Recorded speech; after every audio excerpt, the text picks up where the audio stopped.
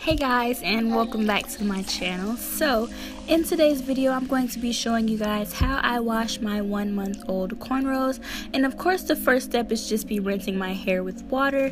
Then I'm going in and taking my Cantu shampoo and I'm gonna go ahead and start working that into my hair. And as you can see, I'm mostly focusing it on my scalp and in between my braids. And the reason that is because I want to make sure I get off all the products that I may have applied in my hair during this whole month process of me keeping these braids. So I'm trying to make sure I got all the oils and the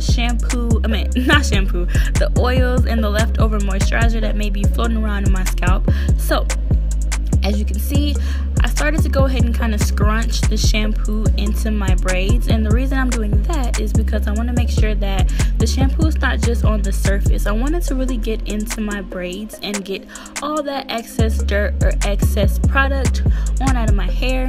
Then I go ahead and rinse it with water, and if you notice, I wasn't really focusing on putting the shampoo on my ends, and the reason that is because when I rinse my hair with water, you can see the shampoo kind of running down my hair as well.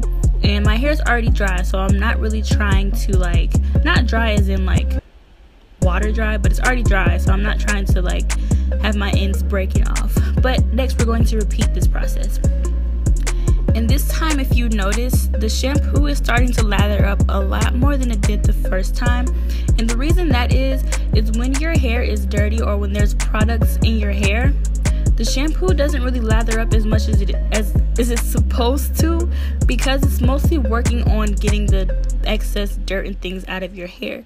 I don't really know what I'm doing here. I guess I'm showing you guys what my hair looks like with the shampoo in it. But yeah, as you can see, it lathered up a lot more than it did the first time, which means my hair is way cleaner than it was the first time that I shampooed. Then I'm going in and rinsing my hair all over again just to make sure I'm getting all this shampoo out of my hair. Yes, inches. That's all I gotta say. My hair is getting so long and I'm so proud.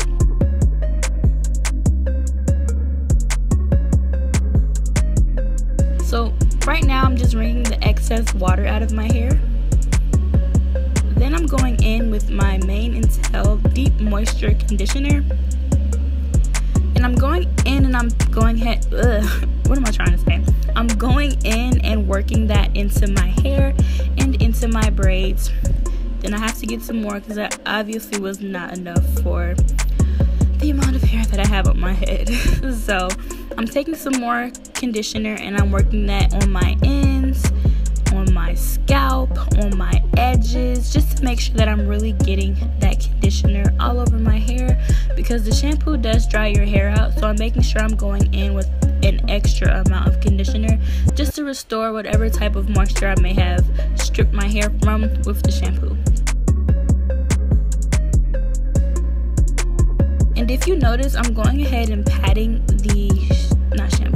I'm patting the conditioner in my hair just to make sure that I'm getting it deep in those braids. I don't want it just on the surface. I want to make sure that I'm getting the conditioner all throughout my hair. So I'm going to go ahead and pat it in.